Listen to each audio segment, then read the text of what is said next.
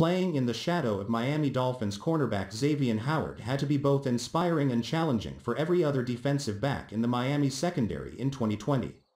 Howard seemingly made an interception every week on his way to the first 10 interception season in the NFL in over a decade. For Byron Jones, the dynamics were especially complicated. Because Jones, in his first year as a member of the Dolphins, was paid more than Howard, a finer detail that has helped contribute to Howard's current holdout from the team after skipping mandatory minicamp this week in Davie.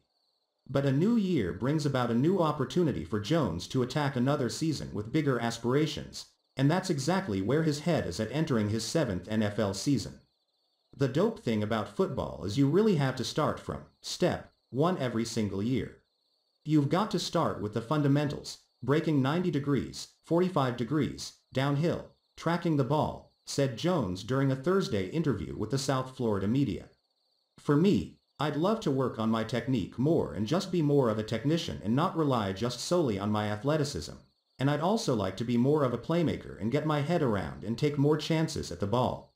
Instead of batting them down, take those boys back to the house like Xavier Howard did last year.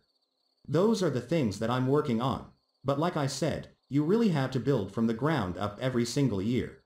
If you listen carefully to Dolphins coach Brian Flores' messaging for his team, he's constantly talking about getting better every day and has made references to taking joy in the process.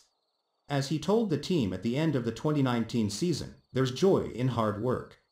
For Jones to talk about the fun part of football being rededicating himself to the process, it is easy to see why Jones is a fit in the Dolphins locker room.